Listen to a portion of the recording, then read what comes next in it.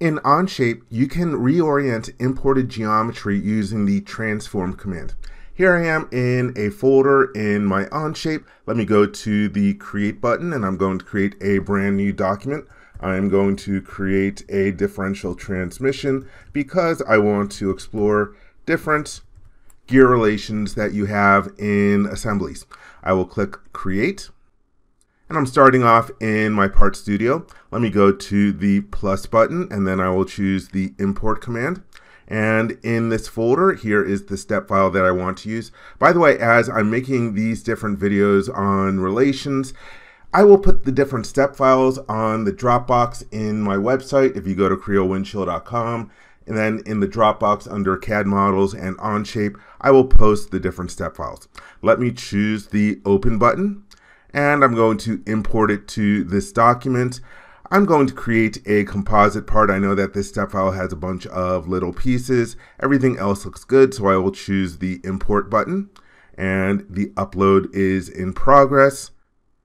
Now I see the tab has been added to the bottom of my screen. Let me click over to that particular tab. And a lot of times the orientation does not matter, but this is going to be the first component in my assembly, and I want it oriented correctly so that when I make a drawing, it has the right front view. So the first thing I notice is that this part is upside down relative to the different planes that start off in my part studio. So let me go to the transform command. It is available here in the ribbon. I will click on it, and then for the entities to transform, I'm just going to pick the composite part out of the tree.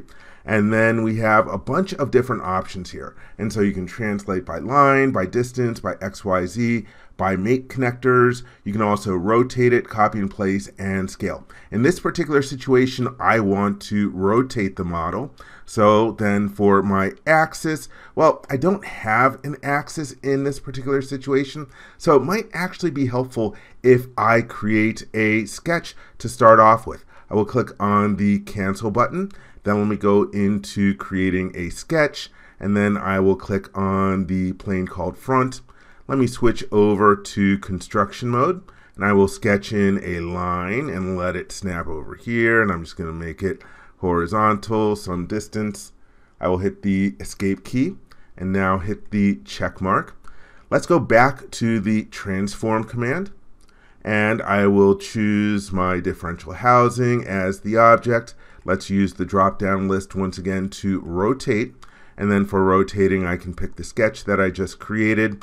And by default, it is choosing 30 degrees. We can either drag in the graphics area or we can punch in the value that we want. So I will use 180.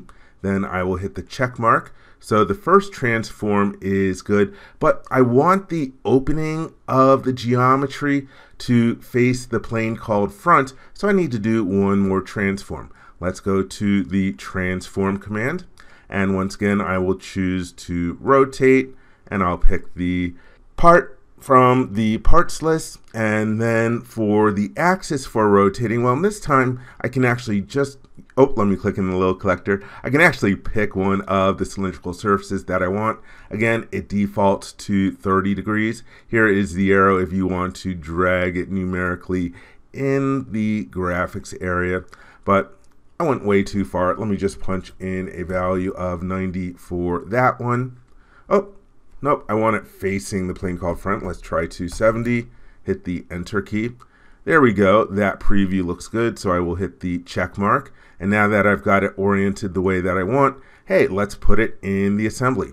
I will go to the assembly tab, and now I will click on the insert button, and here we are in Part Studios, and here is the differential housing. Let me select it, and you can see the preview on the screen as we're bringing it in. I will click in order to drop it in the model.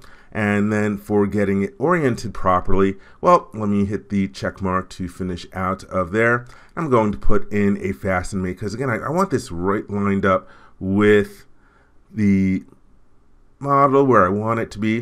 Let me select that mate connector, and then let me select the origin, and it moves over. I will hit the check mark, and there we have the part imported into the model. When I brought in the sketch. I actually don't need this sketch, so I'm just going to right click on it and then choose the delete button. And there we have our transformed imported geometry in our assembly.